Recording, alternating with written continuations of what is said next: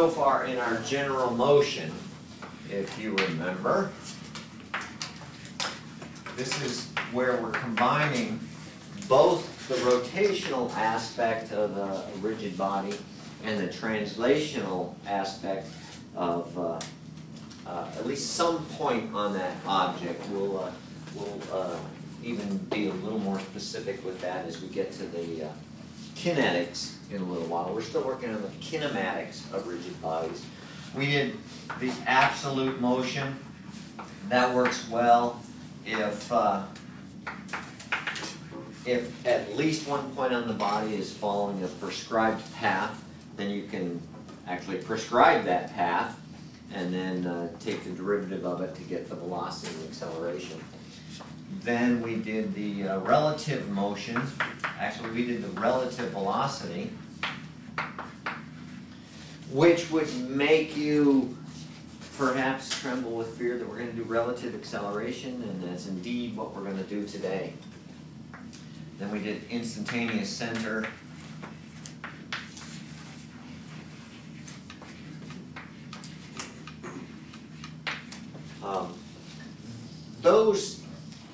The first one would allow us to do some acceleration. The second one, we didn't even approach the acceleration there. I don't know if anybody was thinking that was missing, but that's what we're going to do today as we finish this up. And as has been the case before, once we hit the acceleration, especially with curvilinear paths, things are a little bit more complicated just because there's some extra things going on.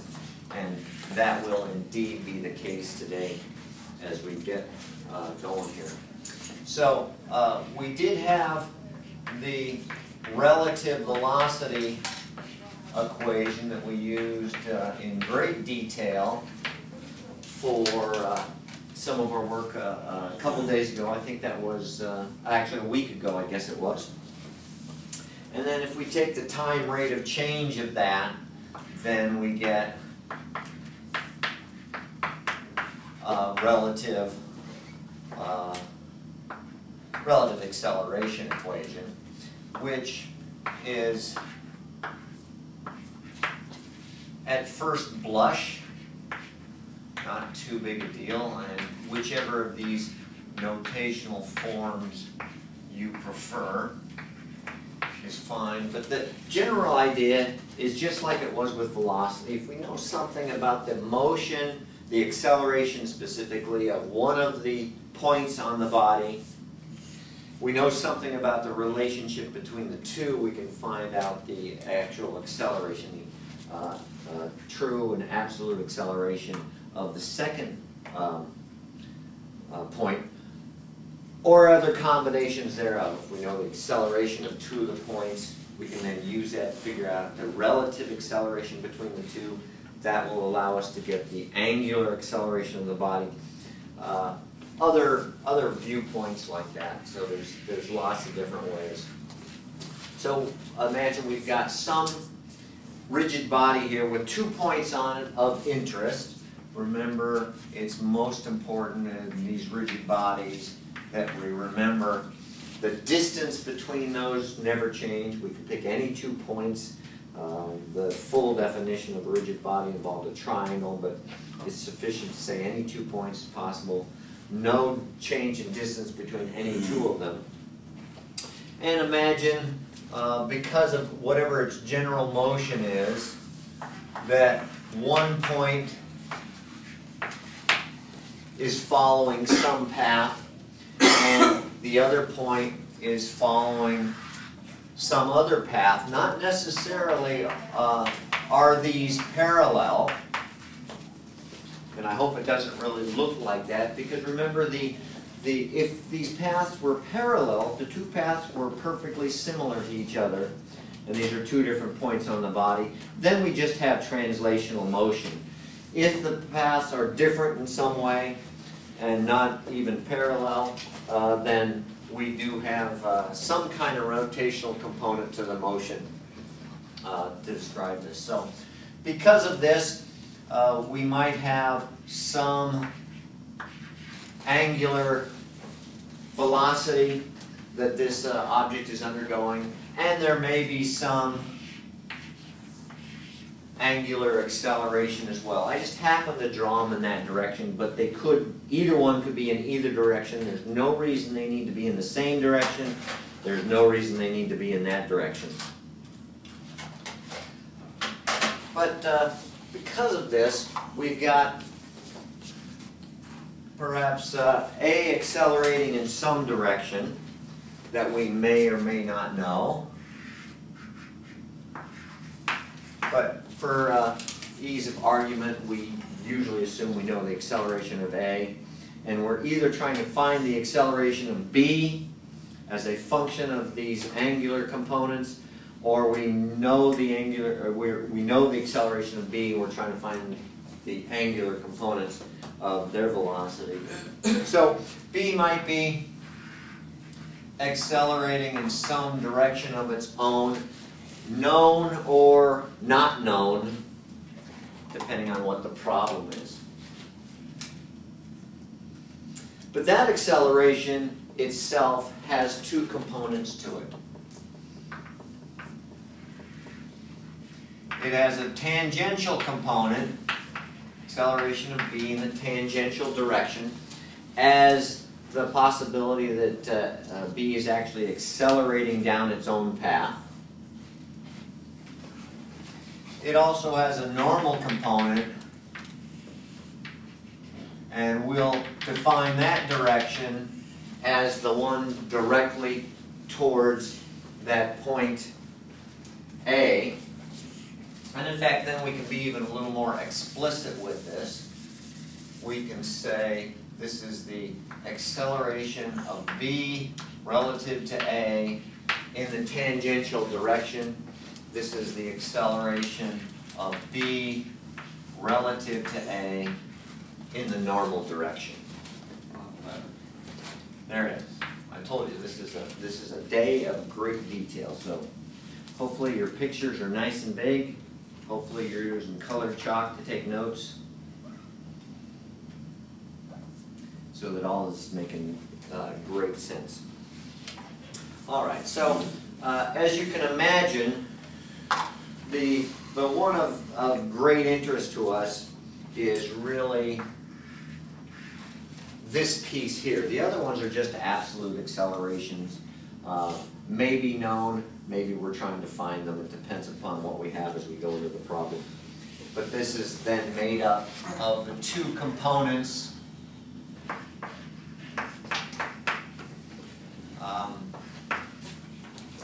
Each in its own particular direction.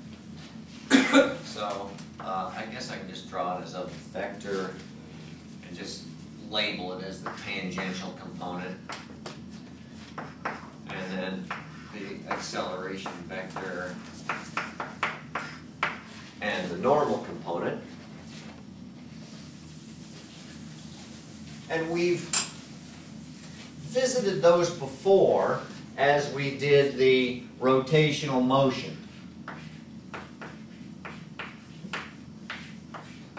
I'm just rewriting what I finished with there at the bottom, so I'll have a little space to expand it farther. We have these two components of the relative acceleration. Remember, this is the motion of B as if you are sitting at A, and what it looks like B is doing to A, to the observer at A, it looks like B is orbiting them because of this rotational component of the motion of the rigid body. If you were sitting at A and doing nothing but looking out at B, it looks like B is orbiting around you, and it may be doing so faster and faster in the tangential direction, but then there's also the centripetal component that we have of any kind of orbital motion of any kind. So these two pieces here then we've looked at a little bit before, but we can expand on them a little bit now. We've got to make sure we get every part of it in the correct order. So this is the tangential component. So we can take care of it as simply the acceleration, if you will, of the arc length. in the tangential direction. What are our unit vectors are little e's. Is that right? That's what we've used in this class, is these little e's. Some classes use O's, some use the T itself. If we need to be more explicit with this, as we looked at in previous classes with the pure rotational motion, we just need the relative position vector to define it all. When we were looking at pure rotation, the center of rotation, A, had no acceleration, so it was just simply the distance from A that we need there. But we need to be a little more explicit now because we do have this component B relative to A.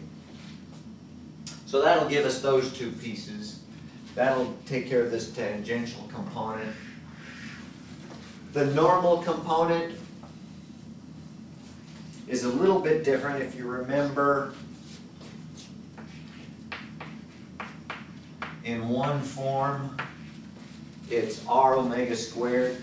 If we take out omega and put in r over v, v over r, we get the v squared over r, everybody's familiar with, in the normal direction.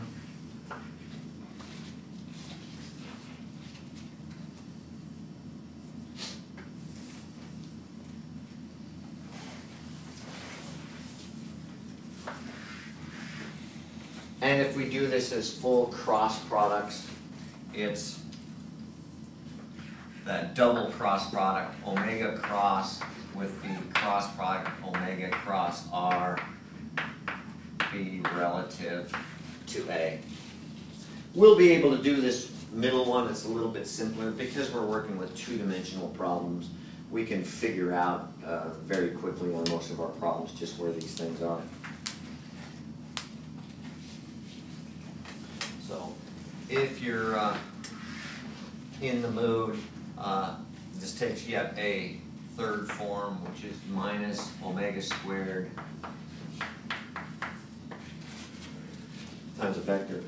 Just meaning that r points out from A to B, and this is minus because it's the centrifugal component where the acceleration is towards the center, which as far as the relative motion is concerned, the center of the rotation is A itself. All right, so there's the setup. Let's apply it to a problem with which we're familiar. That rack and gear problem that we did a little bit earlier. So we have this outer gear that runs without slipping, unless otherwise mentioned. All of our problems are subject to the no slip consideration. And then we have this interior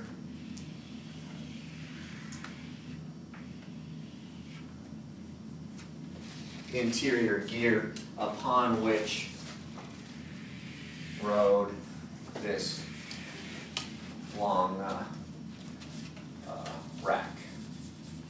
And again, no slip there either, so imagine either one of those geared as you wish, but there's no slippage going on between the two. Make these nice and big because we had to have, sorry Joe. Oh, that's pretty big. You can work it. You can go home and redraw it. What else are you going to do this weekend? If you remember, we had a lot of stuff to get on there just dealing with velocity. Now we've got more to get on there now that we're going to throw in acceleration. So our original problem was that we knew the velocity of this point A. We called this point B, this point C, and this point D over here. And so we analyzed that problem in terms of what the velocities of all those particular points were. Remember that the velocity of point B actually gave us the velocity of the rack itself at that instant. So what other pieces did we have? This radius is 150 millimeters. this radius was 100. And I think, yeah, we came up, we had a couple more things. Let's see, the velocity of A was 1.2 meters per second. So as a vector, that was, we'll take that as the I direction. We also came up with the angular velocity of the wheel itself, which was minus 8 radians per second K. That's something we had to determine when we did that problem. We used the relative motion to do so. And then we also came up with the velocity of B was 2 meters per second. Also in the I direction. I think we had the velocity of D, but we're not necessarily going to need it here. Okay, so that's just the problem we did, I believe, on Monday, sort of rehashed with some of the results put up there. Because now we're going to add to it the possibility that point A has some acceleration. So we'll add that on here as one of the givens. Let's say it's 3 meters per second squared in the I direction is drawn, just sort of arbitrary term, but it would be horizontal to the lower floor, because that's all point A can do. It can only go in a continued horizontal way.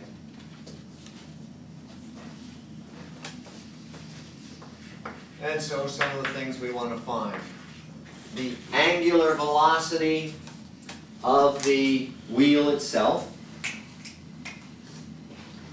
And well, we'll go ahead and find the acceleration of points B, C, and D.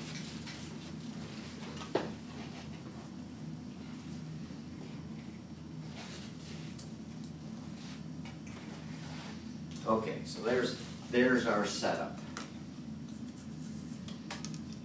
All right, the angular acceleration itself, that's a pretty easy one, because remember, point C has no velocity at that instant, and so it's as if everything rotates around that point. So we need the velocity of A relative to C, and then we can just set that up as we have before, where the acceleration of a particular point is r times alpha between them.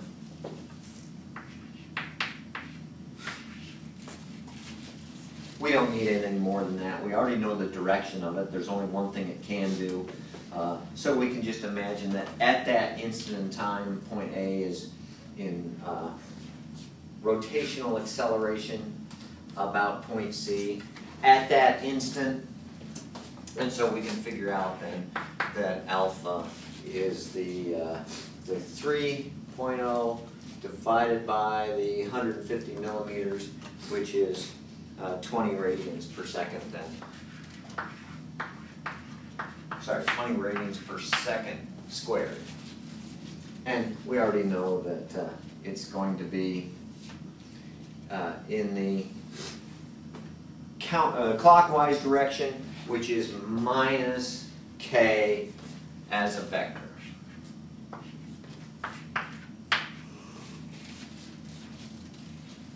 So nothing terrifically common. We don't need the cross product for that one. You just need to remember that at the instant, at any instant shown, the contact point has no velocity. Point C, if it remains with the wheel, will go somewhere else in a second, a split second, and we're going to find out about that when we found out its acceleration. But at that instant in time, it has no velocity. It may or may not have acceleration. We'll have to find that as we go through this. Okay, So we can find the acceleration then of point B. We'll relate it to point A, which is nice because that's already known, that was given, using our relative acceleration equation. So we just need to find out that second part, but that second part is made up of these two components here, the tangential and the normal component. So we just need to do both of those. It's a matter of walking through the pieces. So we'll take the acceleration of A, add to it the tangential component of that acceleration, relative acceleration, and the normal component of that relative acceleration. Doing whichever one of these different ways to do it is more comfortable to you. Most of us will find a slight variation of this because it's just the product of the magnitudes which we've got, and then we just figure out the direction by simple observation of where the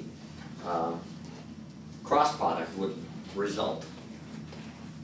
So let's see, let's do these in pieces just for clarity, and then we'll bring them back.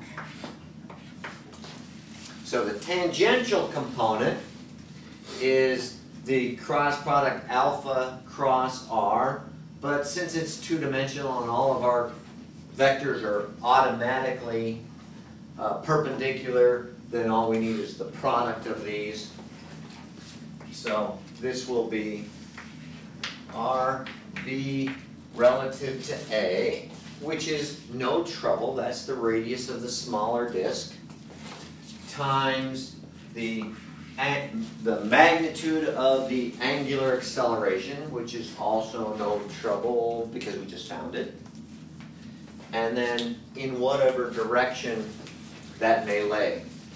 So let's see what the deal is here.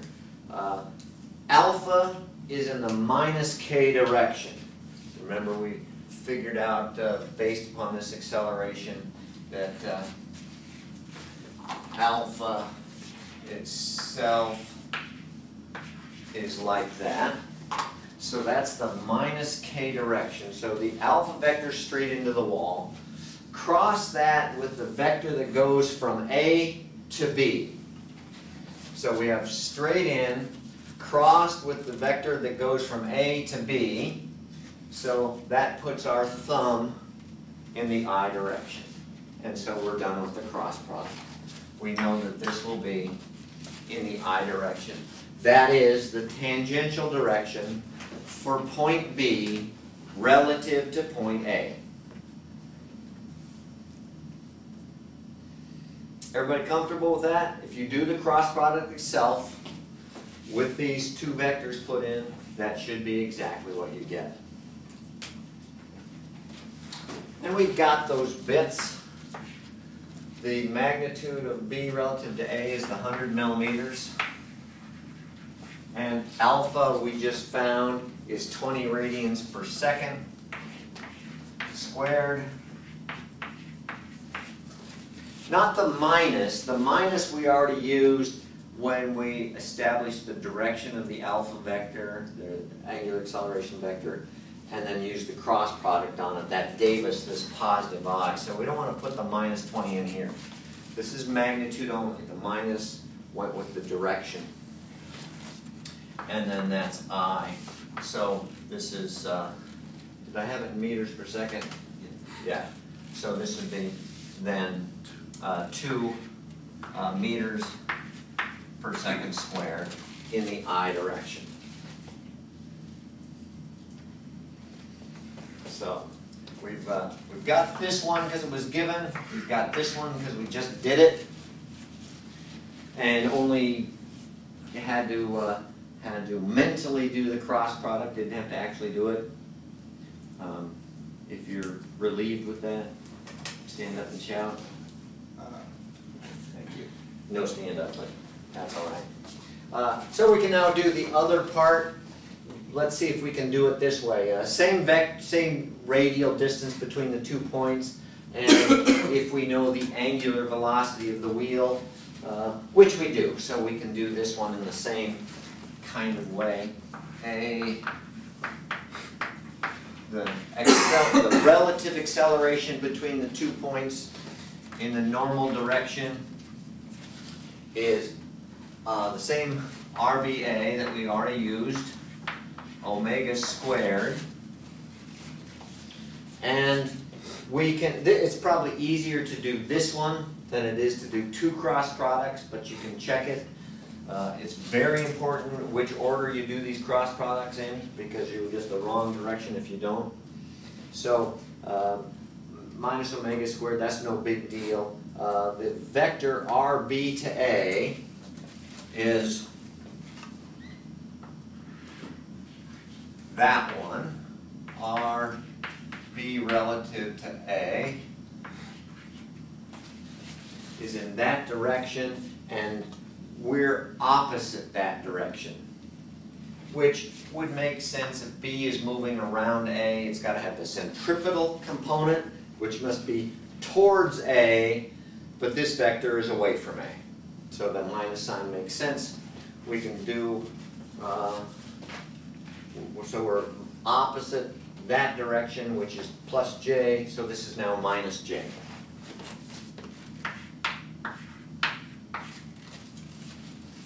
Everybody follow the logic? You're frowning. Did you follow the logic? We know the direction of this vector. It just goes from A to B, which is in the plus Y direction. So we're in the minus J direction then with the vector. And all we need to do is then put in the magnitudes, which we know. So that's 100 millimeters. Omega squared, the magnitude is 8, so that is squared. And then minus J direction. Running out of board here.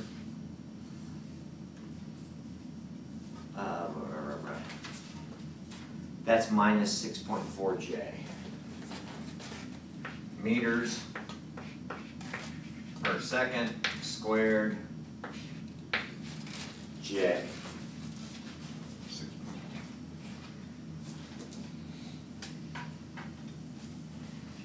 Okay, so let's put those all together. I have to keep track of some of the points as we're going here, erase some when we don't need them. Remember, we're looking for the acceleration of B.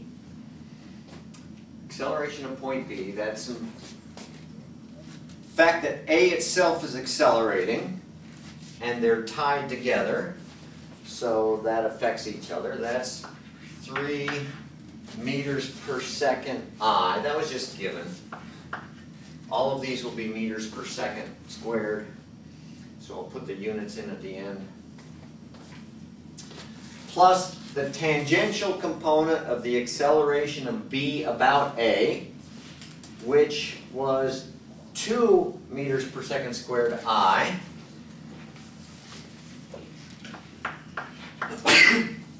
Flush, so I'll just add that into the I vector I already had from A. Let's see, this is the acceleration of A. This is the acceleration of B relative to A, tangential. And then I have the normal component that we just figured out, which is the minus 64J, 6.4, sorry, J. And all of that is meters per second squared. So let's see what we got here. I'll draw a nice big picture. There's B. There's the rack that runs on point B. And point B has a 5 meters per second squared component in the I direction. So that's A, B, in the x direction, I guess, our I direction. And minus 6.4 in the j direction. So it's about that length plus a little bit more. So that's acceleration of point B in the y direction. And then, of course, it's actually the two of those put together. So that, then, is the acceleration of point B at that instant, due to the fact that the wheel's rotating and it's accelerating as it rotates. I don't know about you. I couldn't have looked at this problem, looked at point B, and anticipated that. Maybe on some of the other points we could have, but just not that one.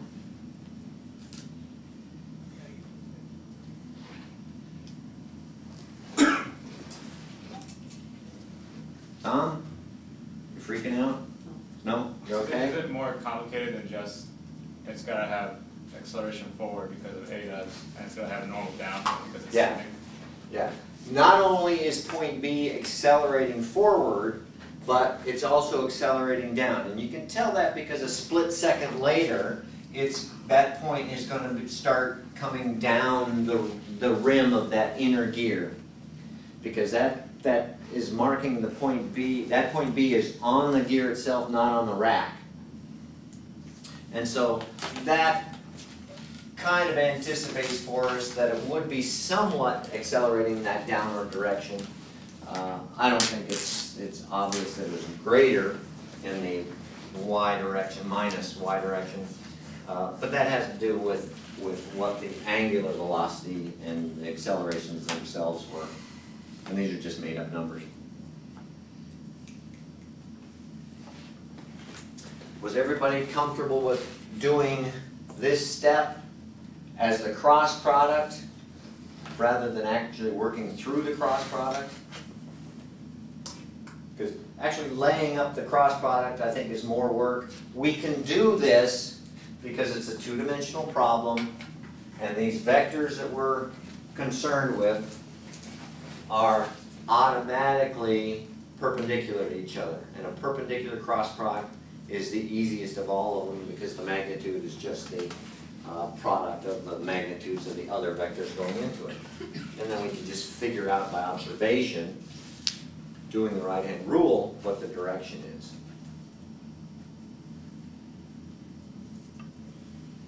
All right, I need board space. Can I erase that? We can go on to point C. That's point B. We'll do point C now.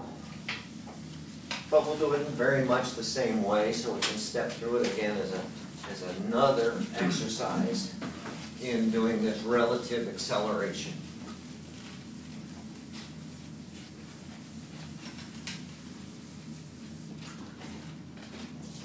All right, so that's acceleration of point B.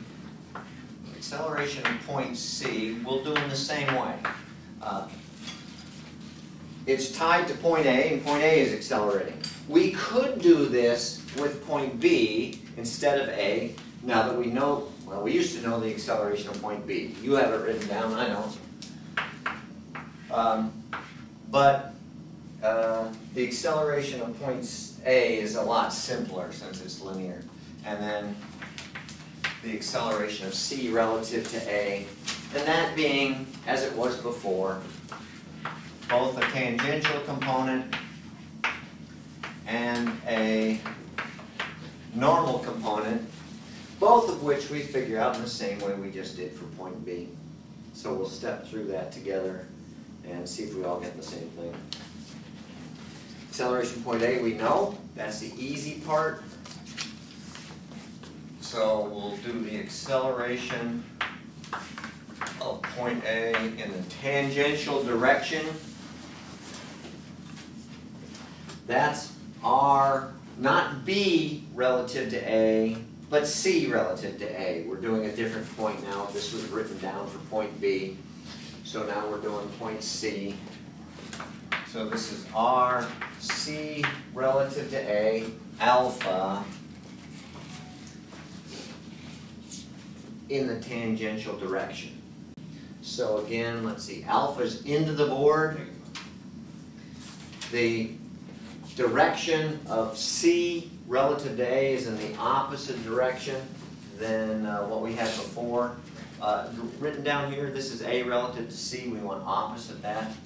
So we have alpha into the board, R, C relative to A, straight down. That means it's in the minus I direction. So we'll put in a minus sign, put in the I sign, and then we can put in the pieces, which gives us minus 3 meters per second squared in the I direction.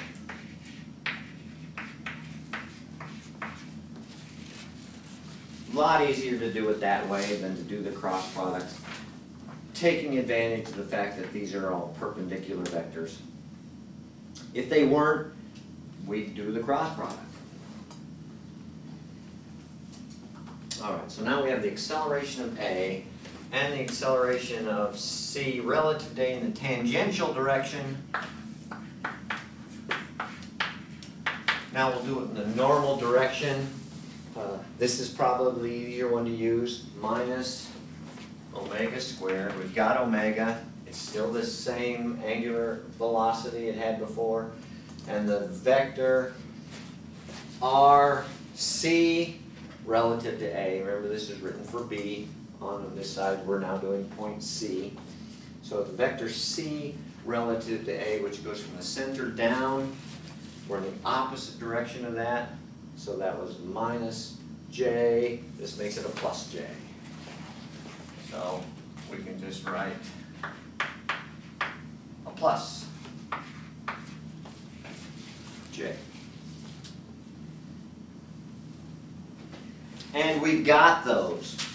Omega squared times RCA, which is the 150 millimeters. We do that up and get 9.6 meters per second J, positive.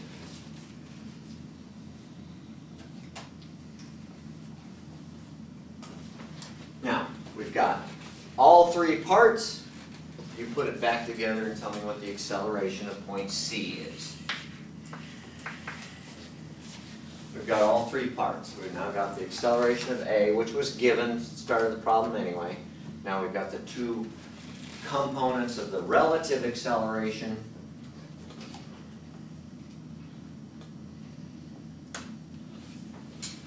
And now you can put them in, put the whole vector together.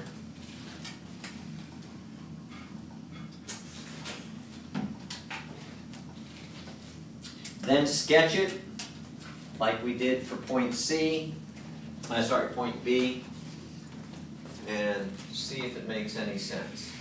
So here's the bottom of the wheel, riding on the ground, no slip, there's point C. Let's see what it looks like.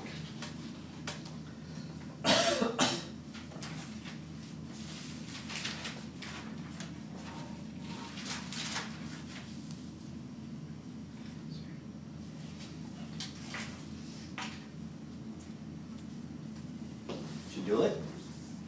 Is it amazing? I know it's beautiful. This is all beautiful. But is it amazing too? Beautiful and amazing. And elegant. My goodness. We're all becoming poetic. Yeah. It is interesting, but it was also expected. Well, I don't know. Did you expect that? Yes. Huh. Did you? Don't lie, I didn't. I was, even having taught this color, every time I come back this, and oh yeah, now I remember. Phil, the size of Phil's drawing, he's not messing around here. Did you expect that for the acceleration of point C? Yeah. Guys, you're all such phonies. Notice, let's see, we have a point A that has a plus 3I acceleration. The tangential component has a minus 3I, so the I component cancels. We're left with just 9.6 meters per second squared J, which is simply a centripetal component. And everybody swears that they saw that coming. Did you? I didn't. But then you think about it, remember that point's not moving at the second, it's in pure rotation relative to point A. Uniform circular motion at that instant about point A.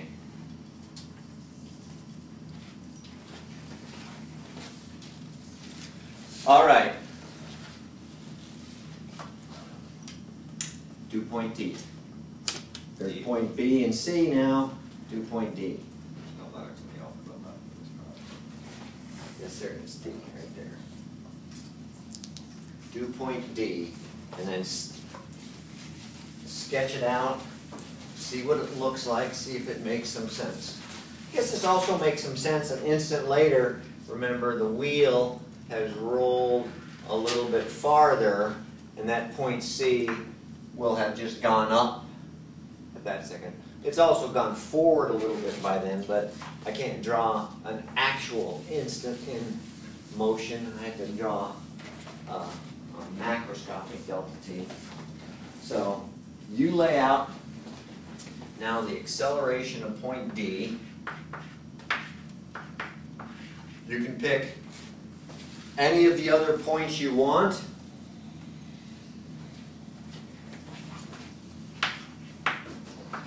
I hope for obvious reasons, since everything's been so obvious to you guys going along here so far today, that point A would be the easier one to pick. But you can use either B or C. Why would A be easier? Not rotating. No, it's not that. It's, remember, all these cross products.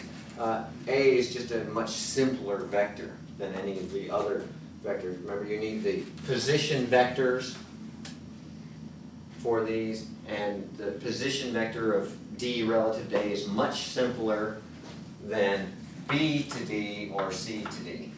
Not much simpler, but simpler.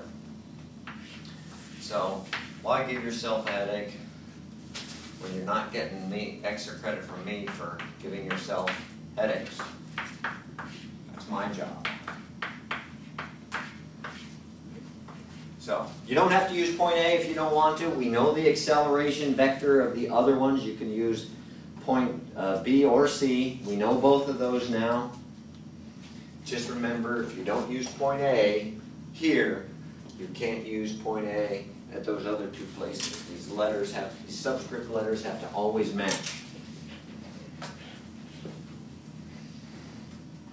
So figure out the acceleration of point D. Nobody will find it remarkable because you're all clairvoyant, evidently. Did you know I was going to say that? No? Aha, you're not that clairvoyant then. Didn't say I was.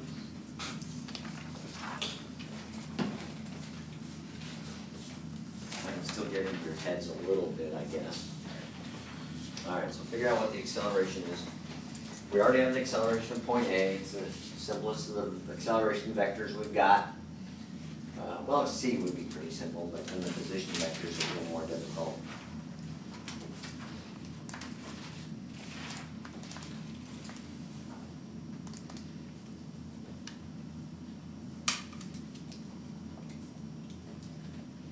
So figure out those two components. If we get the same thing, we'll just keep moving. If we don't, is that it? I believe so. We'll see. Is that what your crystal ball told you? No, I just figured something. I'm not gonna say what it is, so I don't give it away, but. Maybe you don't know.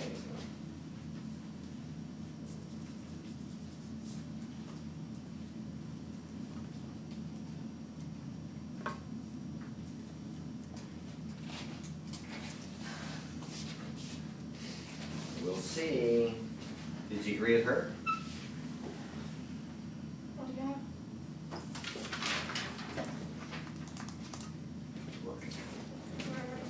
Joe, you okay? You running out of steam at the end of the week here? All right, the tangential component, you can do that way, just instead of B, we have a D here now. And then the normal component is easy enough done that way. The direction.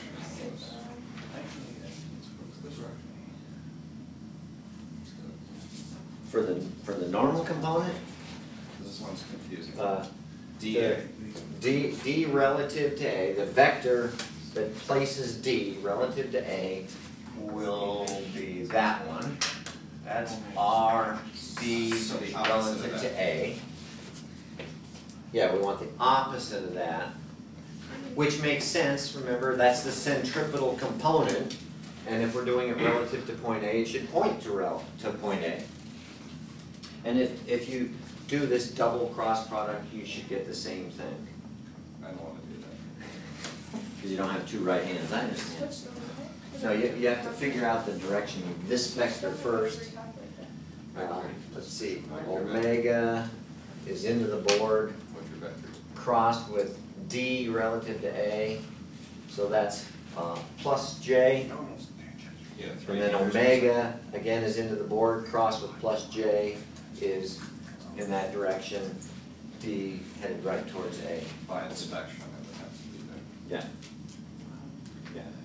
The But that is an easier way to do it for these kind of problems, and these are the kind of problems we're doing, so. Phil, did you get it? You mean you're gonna start now? Did you guys agree? Yeah. After some I got it discussion. wrong. After some indecision? On who? Discussion.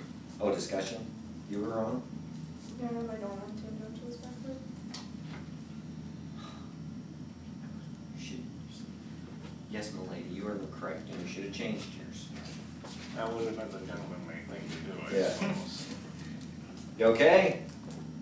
You getting it? Tom? You're nodding your head. What? Chris, you got it? No? Phil? Boycotting? Uh-oh, Anthony's making that face. All right, let's see. Acceleration of point A, we already know that's 3I. Then I think the normal component has a direction and has a component in the I direction. Well, let's write them down and see what you got. The tangential component, I got 3J. So this is 3.0 meters per second squared J. And the normal component, 9.6I. So we can add that to the I component we've already got there.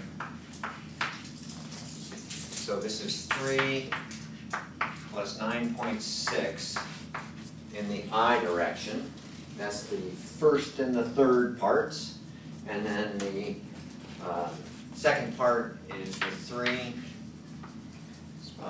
J, and that's all meters per second squared.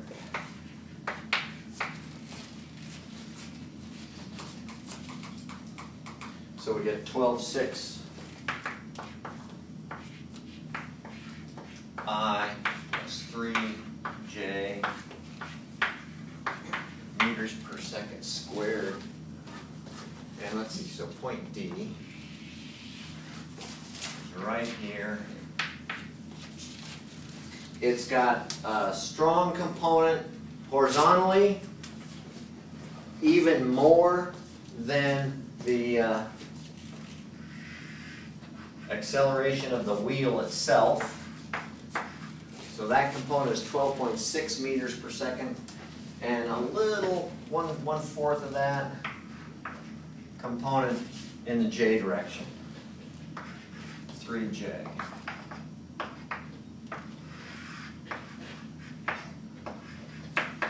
So that's the acceleration of point D. It's accelerating in the horizontal direction with the whole wheel. It's got a centripetal component about point A anyway, and then it's headed on its way up the wheel as the wheel rotates, so that's the vertical component that we see there. Because a split second later, when the wheels moved a little bit farther, point D will have moved up that wheel a little bit, so that's the vertical component. It's headed in that direction. Anybody need to see the steps it took to get any one of these two pieces here? You do the tangential, yeah. Do the tangential one, the 3J? Yeah, just getting the. Okay. So that's A, D relative to A, the acceleration of D relative to A in the tangential direction. That's the magnitude of these parts, both of which we have. D, remember not B here, this was set up for B. D is 150 millimeters away from point A, that's the R part. And then alpha is just the angular speed of the wheel. What was that? It was, it's more -20. Negative 20, yeah. Okay, but we only need the magnitude, 20 radians per second squared. And now we'll figure out the direction by doing alpha cross R D relative to A. Alpha, if you remember, is into the board, because it's angular acceleration is clockwise. So that's alpha is into the board. Crossed with the vector that goes from A to D is plus J. So because you're pointing your fingers to the right or to the left? I put my fingers in the direction of alpha first. The only way I can get to the direction for this vector is if my thumb's pointing out. Right, okay. My palm has to face D. That puts my thumb up, positive J direction, and that's just what we had here then. So a bit easier way to do the cross product because all of our vectors are normal. If you'd done this relative to point C, you would have had a different vector than those. Wouldn't have been quite as easy as this is. Joe? How's alpha into the board again? Because it's like going circle on the board. No, that's the way we draw it, but if we put our fingers in that direction, thumb has to be into the board. I can't curl my fingers in that direction and get my thumb to point anywhere else, not on my right hand. I mean, I thought you had to cross A with something to get a direction or something. But A, you're saying A, the force of A is going into the board, but A itself is spinning in a different No, direction. there's A and there's alpha. Okay. Which one are you talking about? Alpha. Alpha. Alpha, the wheel is accelerating in a clockwise direction, and the only way I can curl my fingers in a clockwise direction is if my thumb is into the board. So the vector, so alpha as a vector is, what was it, 20 radians per second? Squared is in the minus k direction.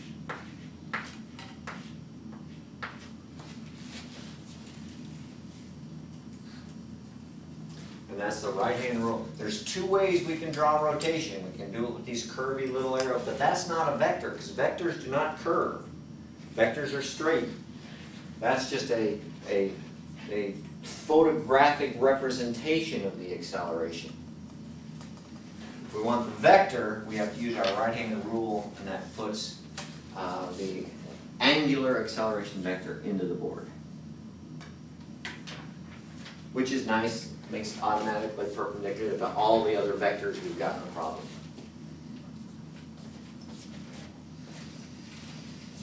Okay. Questions on that before we clean up and do a new problem? You'll like this. It's a beam problem. We've got a beam. But we don't have to go shopping for the beam because we already did that in the previous class. We've got 3,000 of them on the loading dock. We're just going to use one of them.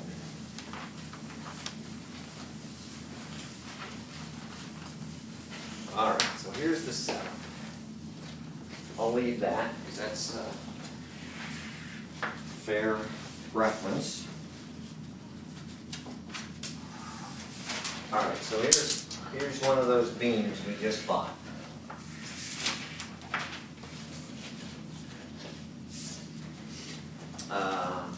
At 2 points, not evenly spaced, this is 3 feet, that's 4 feet, this is 3 feet. At 2 points, evenly spaced, it's suspended from wires that run up to winches.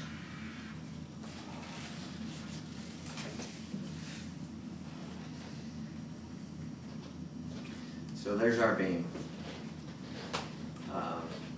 Nice and level. Don't want to drop it.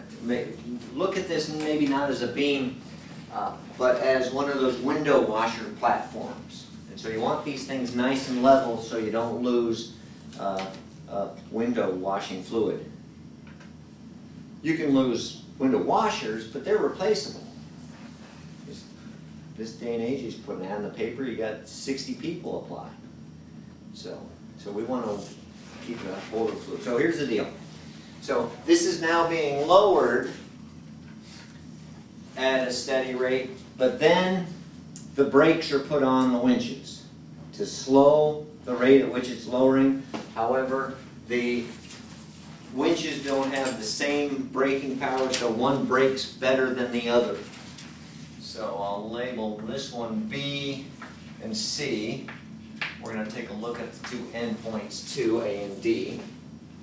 So the acceleration, as it's dropping, but we put on the brakes of the winches, that causes an upward acceleration because those points are slowing down. And B is a little bit greater than the acceleration of D. So I'll drop that way. So there's the acceleration of point B. There's the acceleration, no, not point B, point C. And the magnitude, 5 feet per second squared. This is 3 feet per second squared. So we were lowering it at constant velocity. Needed to stop lowering it, put on the brakes. That's the same as an upward acceleration of those 2 points. But due to an imbalance in the winches, the acceleration wasn't quite the same.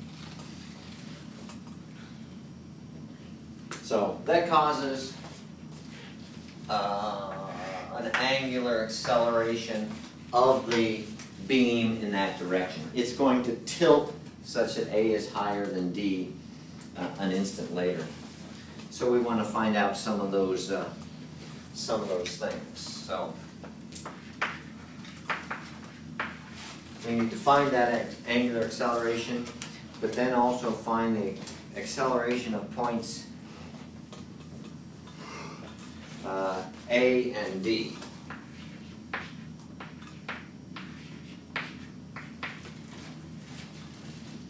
We know the acceleration of points B and C.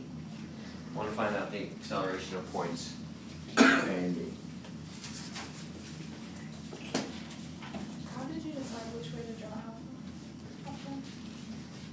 By looking at the acceleration and what it would cause that to do, because of the greater acceleration of point B than point C, a second later the beam's going to be like that, which means it's rotating in that direction. It wasn't before, it was lowering at steady rate, so it had no angular acceleration. Now point B is being slowed down at a greater rate than is point C, so it's going to tilt then in this direction. And so it must be accelerated, have an angular acceleration in that direction. 2 different ones or just one? What do you mean 2 different ones? It only has, it's a rigid body, it only has 1 angular acceleration. a split second later, that angular acceleration may be different, because it not only has to do with the magnitude of these, but how far apart those are. And as it starts to tilt, those aren't the same distance apart as they are at this instant. But pretty soon it'll come to a stop, and the window washers are gone. And we're on the news.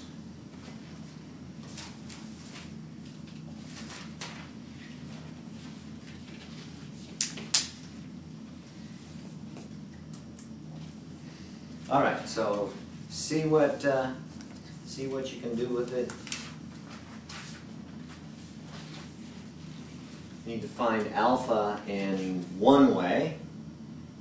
Once we have alpha, then we can use it for any of the parts, because alpha shows up here.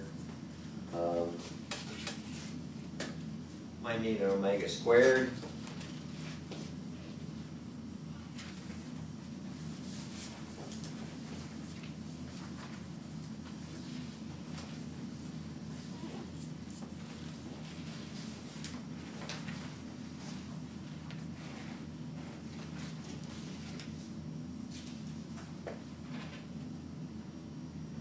Couple different ways you can do it.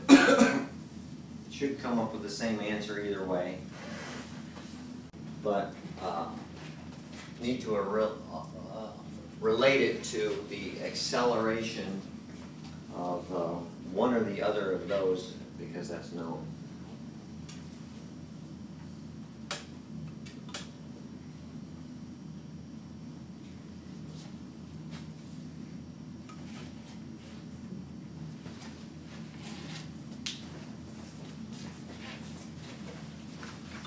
Couple different ways you can do this first part, find an alpha, and then once you find alpha, we can do the other points, because we'll need those for those particular points.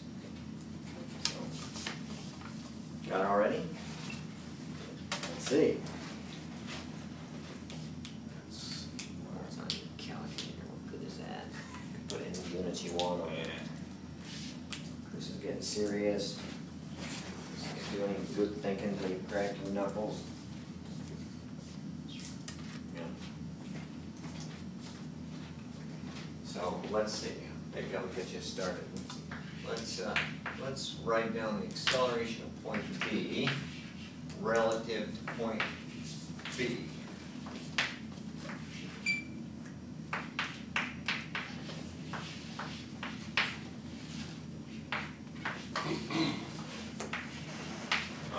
Setting things up, relative motion equations with all the different components. We know the acceleration of B. If we can find the acceleration of D relative to B in the tangential direction, that could give us alpha, because we know the distance between them. The acceleration of D relative to B in the normal direction, we could find, well, we know the distance between them. We need the angular acceleration, the angular velocity of the beam, which we don't have. So is this going to work?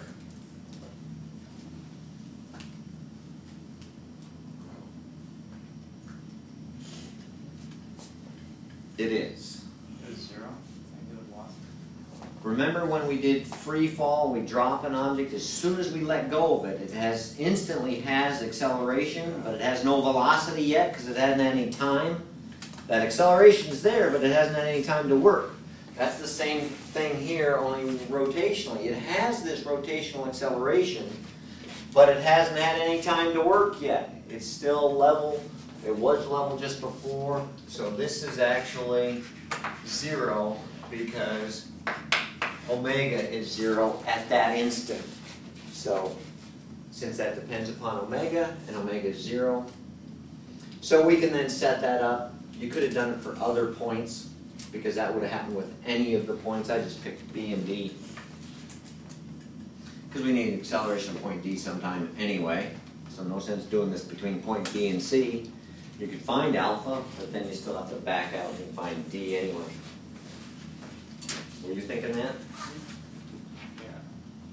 Because your clairvoyant voice told you that was the case? No, 'cause I was, Did you want to find alpha first? No, this is how you're going to find alpha. Because alpha's in here, you know this, and you know point D.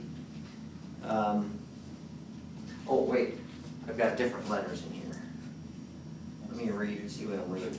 Point D. Uh-oh, hang on. Which is easier, to change the letters here or change the letters there? Over there. Over there, okay. So this is, because I wrote A, B, D, and E. I don't know where point C went on this, my notes here. So, so this is C. Yeah, we're doing point C relative to B. So that makes more sense. Doesn't materially change anything. It just makes more sense, I guess, now, because we know the acceleration is C. We know those two accelerations, B and C. That makes more sense. Now we can find alpha. We know these two. We can find this as a function of alpha. And that's the only thing then we don't have.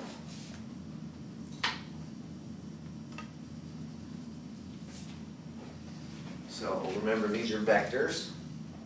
So this is 3 feet per second squared J. B is 5 feet per second squared J.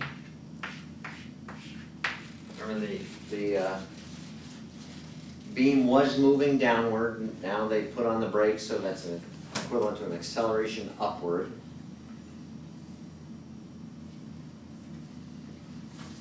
And then the tangential relative acceleration we can do this way, and you can do the cross product with your right hand and see where it acts.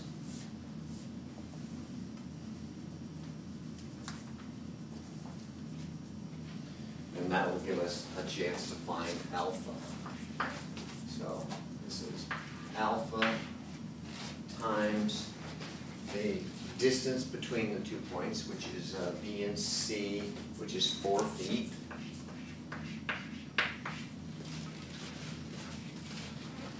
And then the direction, alpha cross C to B, C relative to B. So that's that vector. So alpha's into the board. Put your fingers in that direction into the board. You've got to face your palm towards point B, and that forces your thumb down. So that's minus J.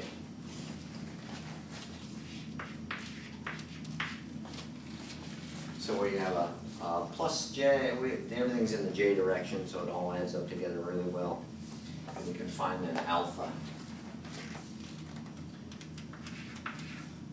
In fact, we can even cancel the J vectors.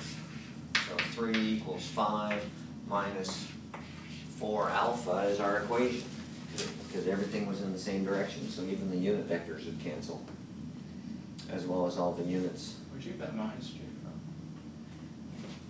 Got it from doing this. Alpha, with that kind of rotation, angular acceleration is into the board. So alpha is into the board. We do alpha cross, not B to A, but C to B.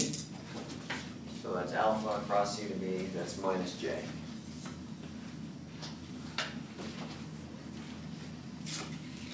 And so alpha then equals 0.5. Yep.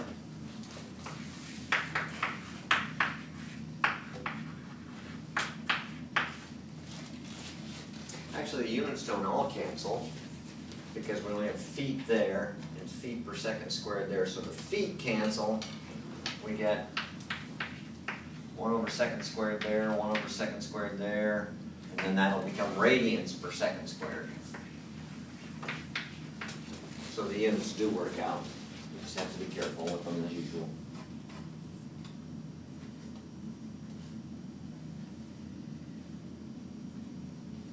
Okay, now we know alpha. Now you can find the acceleration of A and B. And you got 6 minutes to do it. You can do it. David's already done it. Because David knew I was going to ask that. He did it yesterday. Yeah. That's the way to do school, David, isn't it? What?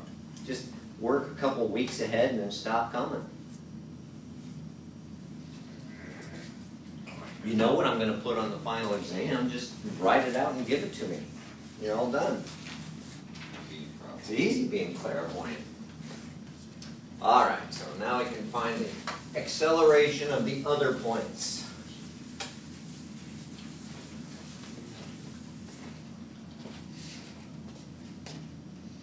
Let's see, we'll do one of them. I'll give it to you as a get out of class question. Actually, when you do one of them, you can, actually, yeah, I'll let you do one of them, and then I'll show you an even easier way to do it. But David already knows what I'm That talking was tough. Okay. Did do them, but I don't know what you're talking about by an easier way to do it. So, well, it's graphical Graphical. in nature, so you don't draw pictures. You think, I think you either think in pictures in your head, or you think in words, but you don't write down pictures very often. Former. So acceleration of B could be, or acceleration of C, just as long as it's one we know. And then the usual 2 components.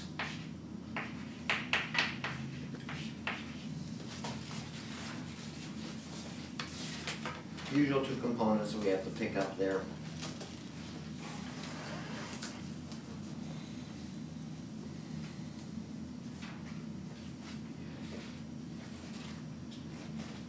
Oh, you're frowning.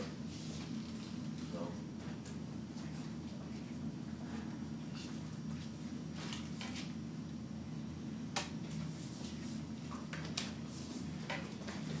All right, we already know the acceleration of B. It's plus 5j. Is it B and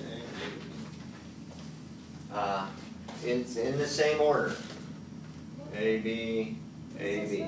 So the vectors from B to Uh, Is that A? Which vector? Oh, this vector? A? Yes. Yeah, we've switched the order of the letters here, so we have to switch the order of the letters everywhere else to get the right vector.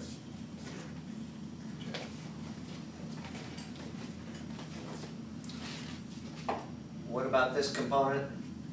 Eh, 0. 0. So Anthony was smart, he did the easy one first. Now you can just take the rest of the day off, let everybody else do the hard one. Let's see, acceleration of B we've got, we just need to do that last little bit here.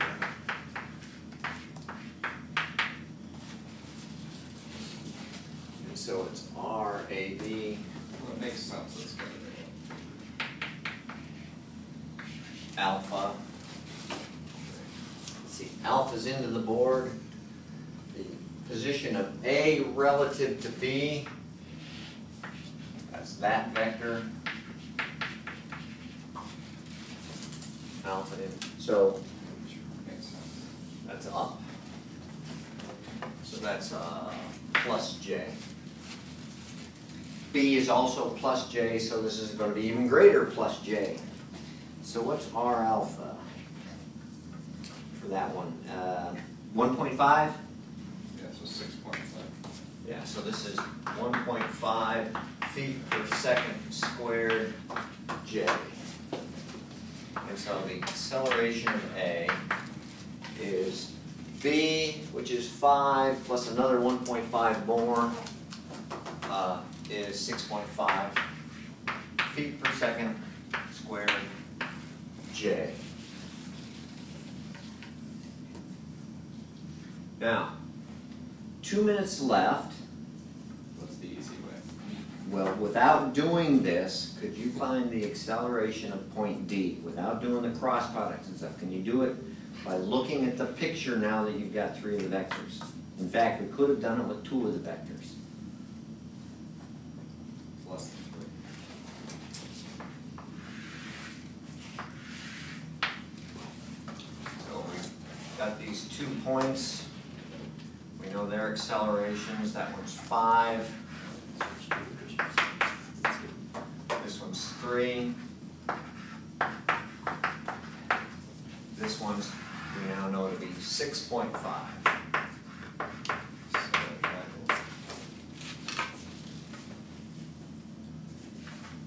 It's not going to work unless you do a scale drawing, which this isn't quite. Phil, you see it? You're nodding. Chris, you see it? Tommy? Samantha? If we draw a straight line through these points,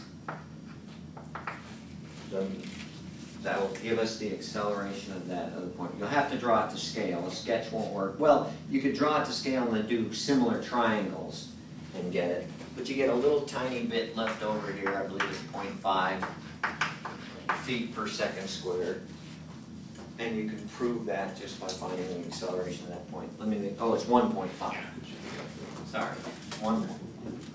And that takes us into the weekend. It's time to relax. Oh, that's one thing stands out. Not in front of the kids. Oh, that's an amp. Yeah, that's what it was. All right, any questions? Takes a little practice. Be methodical about this, because if you do it too quickly, you're going to lose a minus sign. You're going to get a J direction and then an I direction, and you get a square, so be patient with these. Joe? So like, well, maybe like a negative 20, but you positive 20 makes it matter or something like that. Or Yeah, the negative, remember, was with the direction on the K vector. We only need, when we do this, we only need the magnitude here. We've already got the direction as opposite to that. So you don't want to do, well, here you'd square it so it doesn't matter as much, but here, the tangential direction is already defined. The minus 20 was part of that. So you just want to this is pure magnitude in here, these numbers.